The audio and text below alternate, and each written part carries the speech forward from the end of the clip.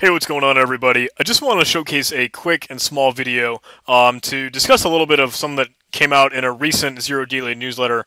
Um, an article that they had mentioned, something extraneous, was a Unicode analyzer and stuff on zero width spaces by a tweet on Swift on Security. And I thought this was super cool because I had seen it recently in the MITRE CTF that I had played recently, the capture the flag competition.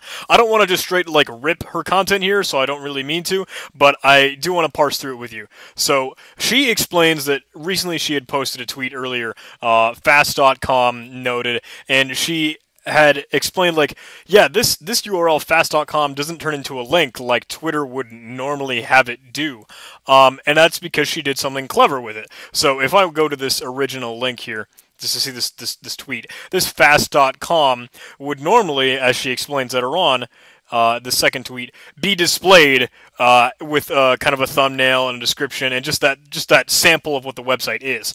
So if I actually showcase this to you within idle, and I use that as like my default Python Explorer, I'm just going to put this in a string.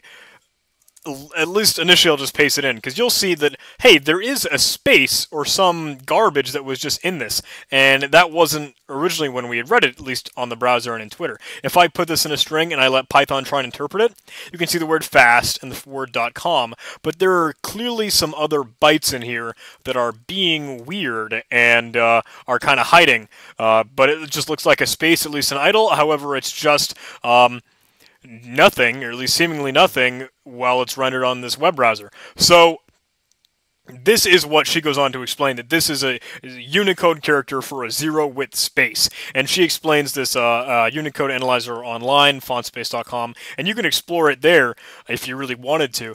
But it explains that this is a zero width space. It's a Unicode character that doesn't have any width, but still is a space. It takes up it is a character. She goes to explore it within the Windows utility in Word, just to showcase the character map, and you can find that Unicode key. I think it's 200B or Bravo, and you can use it later on and later on. In fact, if I pull idle back up and I just take this space key here, or if I copy and paste that block that is the zero key space, I'll put this in the Google browser up here in the corner, and I'll keep pasting. I'm holding down Control V right now. So I'll select all that, and I'll go down here, back to idle, and I can highlight all this. This just looks like nonsense. It looks like there's nothing really there, but it is just that Unicode character, the zero width space. So I thought this was super cool because I wanted to showcase this kind of used for evil or used for something else. Again, I don't want to just kind of rip on Swift on Security's content, but she explains like, hey, this could maybe be used nefariously. So I want to show you what happened when I was playing in the MITRE CTF, MITRE CTF 2.10. So I'm going to try and get to the content that we are at right now. I'll speed this up a little bit so I can show you, because right now on the left-hand side I'm looking at the source code. On the right I try to just whip out some Python code to be able to get the web page and see if I can view it a little bit differently, because you can see a bunch of zeros here on the left-hand side. That is the challenge prompt.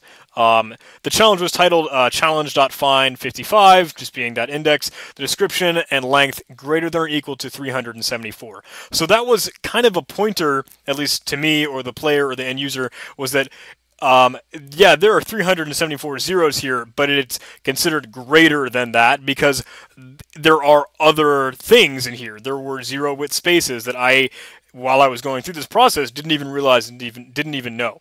So for a while, I tried to go through some crazy things with Python requests, like to try and download a raw form, see if I can get like Unicode characters out of it, when I didn't realize that I was already dealing with this stuff in my clipboard.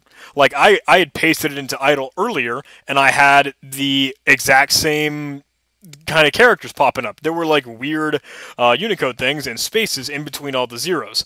I want to get to a point in the video where I show you this. I'll try and skip around here. This is me trying to download it in the raw form, and it just looks like garbage. I don't know where my head was at, but you know, that's how it is for a capture the flag game. Okay, so here I am in idle, just a moment back here. I copy this, I open it in idle, and you can see just then, right up above there, I paste them all in, and it's all the zeros with spaces and what looks like pipes here, or other random Unicode characters. So this is weird, right? We'll slow this down. And at that point, I notice, wow, these are all these random bytes. So what I do is I put these in Sublime Text, and I try and make a distinction as to which are the real zeros and which are the characters that are either that kind of pipe stick looking like thing or which are that fake zero with character space. Let's speed through this because what I start to think is that this is actually a steganography problem where one of those zero with spaces must, at least maybe the zero with spaces go away, but all of the things that look like pipes are trying to refer to a 1 or a 0. So maybe the character set that I'm looking at is a 0 and a 1, and maybe it's trying to tell me something in binary. I thought that would be the hidden message that I would be trying to decipher from this challenge. This was in the cryptography section of the MITRE CTF game, but nonetheless, I started to do it in Python and I just kind of bailed and put it back into ASCII.hex. So silly me. I realized I didn't get anything, so what I did was I switched the zeros and ones. It was going to be a 50% chance whether I got it right. Okay, are the ones in the right place or are the zeros in the right place? If not, I would flip them. And the way that I do that is I replace one of the values with a temporary value, just a pipe in this case, so I can replace all the ones back to 0, and then I can replace all the pipes back to 1. And I do this quickly here. So now, when I paste this into ASCII.hex.com, I get the flag, MITRE CTF Academy, MITRE Cyber Academy, and the flag is watch your clipboard, and I thought that was fantastic. So you wouldn't have known that those are zero with characters had you not explored your clipboard, had I looked at them in a Unicode analyzer like Swift was saying in that tweet, or at least pasted them in idle. I thought it was weird that it had those strange characters. So a cool thing to note, wanted to show it to you guys, zero with characters, they are totally a thing, and make sure to double check whatever's in your clipboard, or maybe if you're suspicious about something, maybe an idle or a Unicode analyzer. So totally keep track of that if you have any notion of Unicode characters. Cool. Thanks for watching, guys. I hope you enjoyed this video.